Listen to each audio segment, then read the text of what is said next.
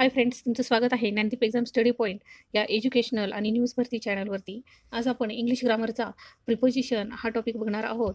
Preposition हा घटक प्रत्येक स्पर्धा परीक्षेमध्ये किंवा कॉम्पिटेटिव्ह एक्झाममध्ये हा कंपल्सरी विचारला जाणारा 2 ते 3 मार्कांसाठी फिक्स क्वेश्चन्स असतात. यामध्ये आपण एक 50 क्वेश्चन्स बघणार आहोत विथ स्पष्टीकरणासहित. चला तर फ्रेंड्स, व्हिडिओला सुरुवात करूयात. चला तर फ्रेंड्स, सुरुवातीला आपण प्रिपोजिशनचे टाईप बघूयात.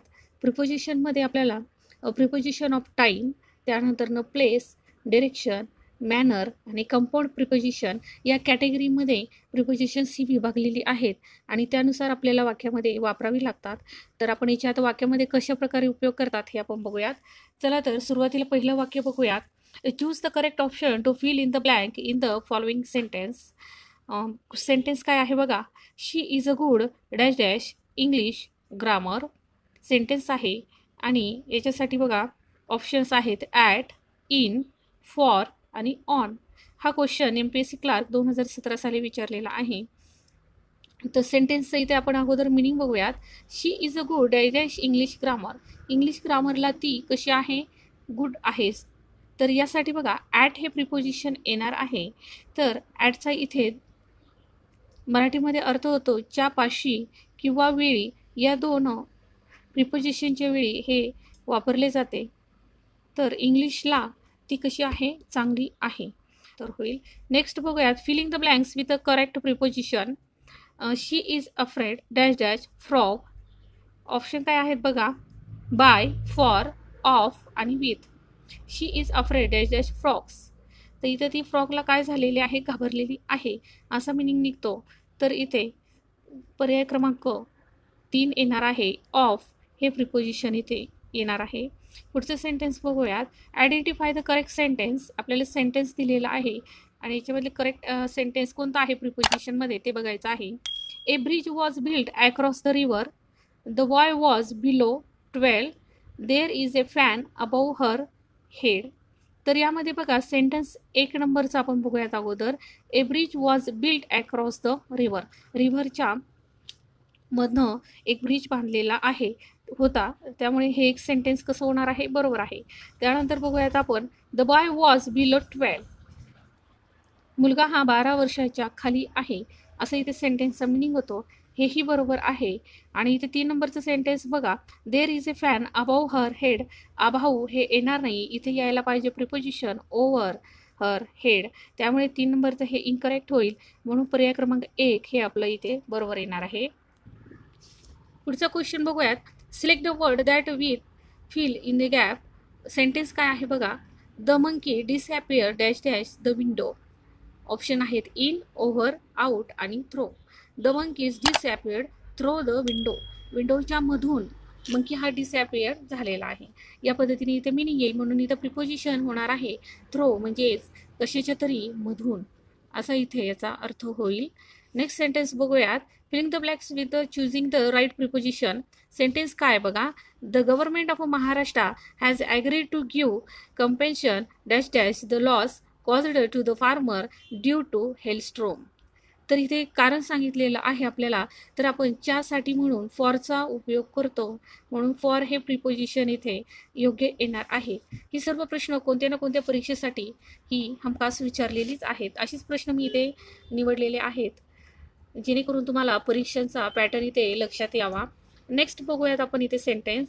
Feeling the blanks with the correct alternative. टागोर्स Gitanjali was translated dash dash many languages. तर इथे इंटू येणार आहे. मेनी लँग्वेजेसमध्ये इंटूचा अर्थ होतो च्यामध्ये असा होणार आहे. इथे हे ट्रान्सलेट केलेलं आहे टागोर यांचं गीतांजली हे पुस्तक. या मिनिंगने इथे इंटू येईल. Feeling the blanks with the correct preposition. You shall रिफेम dash dash telling lies. तर यासाठी आपल्याला फ्रॉम हे प्रिपोजिशन उपयोगात येणार आहे. फ्रॉम म्हणजे च्यापासून, खोटं बोलण्यापासून असा इथे प्रिपोजिशनचा मिनिंग येईल. नेक्स्ट बघूयात. Choose the correct preposition to the fill in the blanks. I have bin living here dash dash 1972. बघा फ्रॉम, सिन्स, फॉर आणि ड्युरिंग. जर एखादी क्रिया इथे पूर्ण झालेली नसेल आणि चालू आहे अशी जर क्रिया दाखवली तर त्यासाठी आपण सिन्स हे प्रिपोजिशन वापरतो. त्यामुळे इथे सिन्स येणार आहे, म्हणजे च्या पासून, म्हणजे ते अजूनही तिथे काय राहत आहेत असा इथे मिनिंग निघतो. नेक्स्ट बघूयात, I am interested dash dash community work. बघा यामध्ये कोणतं इथे प्रिपोजिशन बसेल, इन, ऑन, इन टू आणि फॉर. ऑनचा आपण अर्थ बघितला की च्या वर, इंटू म्हणजे च्या आत आणि फॉर म्हणजे च्यासाठी किंवा च्याविषयी यासाठी इथे वापरलं जातं. आणि इन म्हणजे एखाद्या वर्कच्या किंवा ठिकाणाच्या वस्तूच्या जर इथे दर्शवण्यासाठी वापर होत असेल तर इन हे प्रिपोजिशन वापरतात. म्हणून I am a very interested in a community work, या पद्धतीने हे सेंटेन्स होईल. पुढचं सेंटेन्स बघूयात,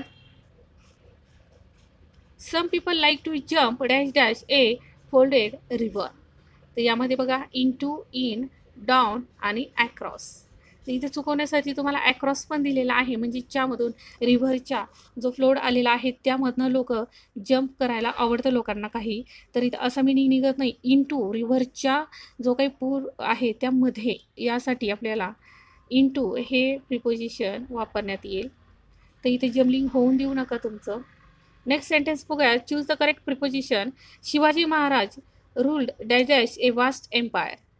एखाद्या एम्पायरवरती किंवा एखाद्या ठिकाणावरती जर कोणी त्यावरती जर रूल केलेला असेल असं जर सेंटेन्स आलं तर त्यासाठी आपण ओव्हर हे प्रिपोजिशन यूज करतो, म्हणून इथे ओव्हर हे प्रिपोजिशन योग्य असेल. नेक्स्ट बघूयात, application for the post should be reach this office dash dash April 13. तर इथे काय यायला पाहिजे, बाय, इन, ऑन आणि ड्युरिंग. तर इथं तुमचं जम्बलिंग होणार आहे बाय आणि ड्युरिंगमध्ये. तर ड्युरिंग कधी वापरतो आपण, दोन गोष्टींच्या दरम्यान. आपल्याला जर 2 तारीख दिलेली असेल तर तिथे ड्युरिंग यूज करू शकतो आपण. पण इथं आपल्याला सांगितलं आहे की application for the post should be reach this office by April 13.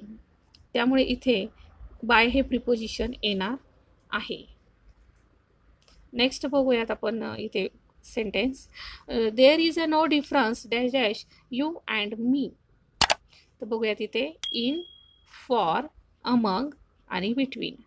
तर बघा इथं तुमचं जम्बलिंग होण्यासाठी इथे there is a no difference you and मी, एक तर तुम्ही इनमध्ये घेऊ शकता किंवा बिटवीनमध्ये. तर इथे व्यवस्थित लक्ष द्या, बिटवीन हे प्रिपोजिशन येणार आहे. बघा कशामध्ये, इथे 2 व्यक्तींची तुलना झालेली आहे, यू अँड मी, त्यामुळे इथे बिटवीनच्या दरम्यान हे प्रिपोजिशन येईल. नेक्स्ट बघूयात, success in life calls dash dash hard work up, fourth, for आणि टू. इथे हार्ड वर्कला आपण म्हटलेलं आहे success is a life calls, तर त्यासाठी आपण टू हे प्रिपोजिशन इथे योग्य असेल. बघा तर फ्रेंड्स, इथे आपण एक 15 क्वेश्चन्स जे वेगवेगळे एक्झाम्सला विचारलेले आहेत असे बघितले. आता आपण याची पुढची जी क्वेश्चन्स आहेत ती मोस्टली परीक्षेमध्ये येऊ शकतात किंवा याच्याशी रिलेटेड येऊ शकतात अशी क्वेश्चन्स आपण इथे बघणार आहोत. बघा फ्रेंड, प्रिपोजिशन हा चॅप्टर घेण्याचा उद्देश हाच आहे की प्रत्येक परीक्षेत हा तर कंपल्सरीच आहे आणि मित्रांचं इथे जम्बलिंग करण्यासाठी परीक्षेमध्ये आपल्याला मुद्दाम 2 सिमिलर वर्ड असणारे प्रिपोजिशन दिले जातात आणि मुलांचं मग प्रॅक्टिस थोडी कमी असल्यामुळे काय होतं, जम्बलिंग होतं आणि नेमकं चुकीचं उत्तर क्लिक होतं. त्यासाठी मी एक रॅपिड फायरमध्ये क्वेश्चन व्हावेत म्हणून प्रिपोजिशन हा घटक मोस्टली जास्त करून विचारला जातो म्हणून हा घेतलेला आहे मी इथे. चला तर आपण आता या बघूयात पुढची क्वेश्चन्स. बघूयात, if we continue walking at the speed we shall soon be able to reach dash dash the top. तर यामध्ये बघा ॲट हे प्रिपोजिशन येईल. तर ह्या वाक्यामध्ये ॲट द टॉप या मिनिंगमध्ये होईल, एखाद्या टॉपवरती पोहोचण्यासाठी यासाठी मिनिंग होईल. नेक्स्ट बघूया, the quarrel dash dash the division of a property. तर यासाठी आहे अबाउट, ऑन, अपॉन आणि ओव्हर. तर इथे ओव्हर एखाद्या, आता सांगितलं होतं मी की प्रॉपर्टी, डिव्हिजन असे जर ठिकाणांची नावं आली तर त्यावरती आपण ओव्हर एखाद्यावरती हक्क दाखवण्यासारखं इथे मिनिंग येईल. नेक्स्ट बघूयात, I complemented him dash dash is a bright success in the examination. तर यासाठी बघा ऑन हे प्रिपोजिशन येईल. ऑन म्हणजे इथे वर त्याचे जे ब्राईट सक्सेस आहे एक्झामिनेशनमध्ये मिळालं त्यावरती असं मिनिंग येईल, इथे कॉम्प्लिमेंटरी ही मिळेल. तर पुढचे क्वेश्चन बघूया. Feeling the blanks with the correct option. We rise dash dash the sun on every Sunday. Beside, up, over आणि विथ. तर हे इथे अप हे प्रिपोजिशन वापरलं जाईल. We rise up the sun on every Sunday या पद्धतीने मिनिंग येईल. The father was very angry dash dash his son with, at, against आणि फ्रॉम. तर यासाठी ॲट हे येईल. The father was very angry at his son. बरोबर आहे. अगेन्स्ट येणार नाही, मुलाच्या विरुद्ध फादर अँग्री आहेत असा मिनिंग होत नाही आणि मुलं इथेच चुकतात. त्यामुळे व्यवस्थित सेंटेन्सला लक्ष द्या. ॲटचा अर्थ होतो च्या पाशी किंवा च्या वेळी असा मिनिंग इथे होणार आहे. हे काय करा तुम्ही मी आता जेवढी मराठीवरनं मिनिंग सांगितले आहेत ना, तुम्हाला जर याच्यातली जर माहिती नसतील काही तर तुम्ही तर नोट डाऊन करून ठेवा. मग परीक्षेमध्ये तुम्ही पटकन हे सेंटेन्स बघू शकतात. नेक्स्ट बघूयात. Feeling the blanks with a proper preposition given below. तर सेंटेन्स काय आहे बघा इथं. Has your father arrived dash dash from home at, to, at, in आणि नो आर्टिकल्स या पद्धतीने येणार आहे. तर याचं उत्तर आहे बघा पर्याय क्रमांक 2 ॲट. आपण आताच बघितलं. Has your father arrived at home at या पद्धतीने. Choose the correct option feeling the blanks. There begun there journey dash dash sunset. तर याचं इथे मिनिंग होत आहे बघा. प्रिपोजिशनचं आधी उत्तर बघूयात. विथ होतं. The begun there journey with sunset. Sunset सोबत जर्नी सुरू केली आहे. नेक्स्ट क्वेश्चन बघूयात. He deals dash dash dry fruits.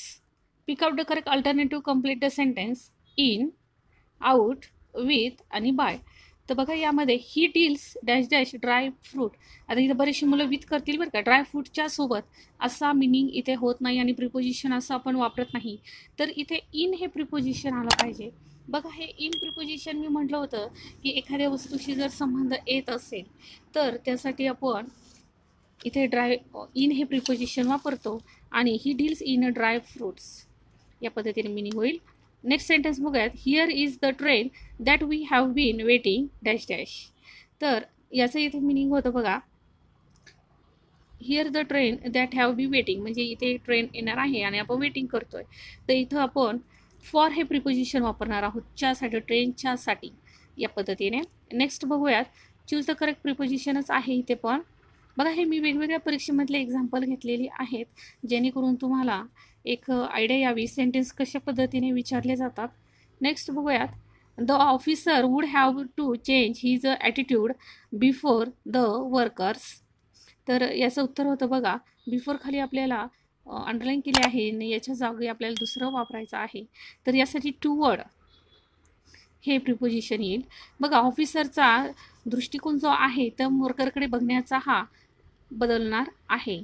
तर त्यासाठी टूवर्ड म्हणजे च्याकडे बघणे यासाठी हा मिनिंग होईल. नेक्स्ट बघूयात. His capacity dash dash hard work SIM unlimited of, for, in आणि विथ. तर याचं उत्तर आहे बघा of. Hard work SIM unlimited. His capacity of hard work SIM unlimited या पद्धतीने होईल. कारण इथे तुम्हाला एकच्या विषयी दाखवलेला आहे कारण त्यामुळे. Choose the correct sentence from the alternative given. Sentence बघा कोणता आहे ते योग्य. I prefer tea than coffee. I prefer tea rather than coffee. I prefer tea to coffee. I prefer to take a T than coffee. तर याच्यामध्ये 3 नंबरचं जे sentence आहे हे करेक्ट सेंटेन्स होतं. हे तिन्ही सेंटेन्सची रचना ही चुकीची आहे. इथे दॅन चुकीच्या पद्धतीने वापरलेलं आहे. इथं रॅदर दॅन वापरलं आहे आणि इथे आपण टू टेक अ टी असं वापरत नाही. तर आय प्रेफर टू कॉफी या पद्धतीने हे प्रिपोजिशन येईल. नेक्स्ट सेंटेन्स बघूयात. There 3 men quarreled dash dash them self. तर यामध्ये बघा बाय, अमंग, विदिन आणि बिटवीन. तर यामध्ये तुमचं जम्बलिंग होऊ शकतं बिटवीन आणि अमंगमध्ये. तर बघा इथे याचं प्रिपोजिशनचं उत्तर होतं अमंग. कसं होतं बघा च्यामधून बरोबर आहे किंवा च्यापैकी. सॉरी याचं मिनिंग होतं च्यापैकी. These 3 men quarrel among themselves. बरोबर आहे. इथं अमंग येणार आहे. चला पुढचं सेंटेन्स बघूयात. I was हॉरिफाईड dash dash the site of so much poverty. तर यासाठी आहे बघा अबाउट, ॲट, फ्रॉम आणि बाय. तर यासाठी आपण ॲट, च्याकडे बघणे असं इथे ह्या सेंटेन्समध्ये मिनिंग निघतो आणि इथं ॲट हे प्रिपोजिशन वापरलं जातं च्यापाशी च्या वेळी. I prevailed dash him to contest the election on, of, over आणि ऑफ. तर याचं मिनिंग होतं बघा, प्रिपोजिशन होतं ऑन, बरोबर आहे. I prevailed on him concept on election, इलेक्शनवरती हा इथे मिनिंग येईल. नेक्स्ट बघूया, dash my parents, my friends and relative also attended the marriage. तर यासाठी बघा बिफोर, बिसाईड आणि बिसाइड्स आणि बेनिफिट. तर इथं तुमचं जमलिंग होऊ शकतं बिसाईड आणि बिसाइड्समध्ये. तर माय पॅरेंट्स, माय फ्रेंड्स हे इथे कलेक्टिव्ह नाउन्स आहेत आणि हे इथे एक वचनाने विचारलेले आहेत, त्यामुळे इथे बिसाइड्स हे प्रिपोजिशन इथे येईल. नेक्स्ट बघूयात, the entry of poverty was divided dash the 5 sun in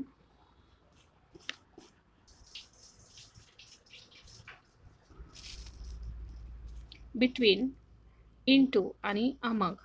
तर यामध्ये अमंग येणार आहे, आपण आताच बघितलं. अमंगचा अर्थ होतो च्यापैकी, 5 मुलांपैकी इथे त्यांनी प्रॉपर्टी काय केलेली आहे, डिवायडेड होणार होती, असं मिनिंग इथे येईल. If you wear to choose dash dash a glorious state and ignoble life, what would you choose. तर याचं मिनिंग होईल बघा इथे बिटवीन. इथे आपल्याला 2 कंडिशन्स दिलेल्या आहे, त्यामध्ये आपल्याला चूज करायचं आहे, म्हणून इथे बिटवीन येणार आहे, बरोबर आहे. He is a निलिगंट्स dash dash attending his chess. तर यामध्ये बघा इन हे प्रिपोजिशन येईल. इथे अटेंडिंग हिज चेस, तर इथे इन म्हणजे च्या आतमध्ये असं इथे मिनिंग निघेल. ही came and Sat dash dash his a wife and sun among, before, besides आणि बिटवीन. तर याचं इथं उत्तर होणार आहे बघा पर्याय क्रमांक 4 बिटवीन, बरोबर आहे. त्याच्या मुलाच्या आणि बायकोच्या मध्ये, बरोबर आहे. ही केम अँड सेट डाऊन, या पद्धतीने मिनिंग निघेल.